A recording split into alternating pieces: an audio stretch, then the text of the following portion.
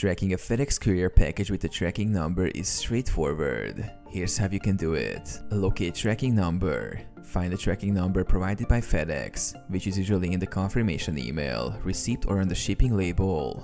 Go to fedex.com. Open your web browser and navigate to the FedEx website. Enter tracking number. On the home page, you will see a tracking box. Enter your tracking number in the box and click Track.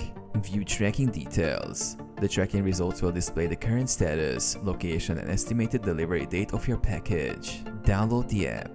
Download the FedEx mobile app from the App Store or Google Play. Log in.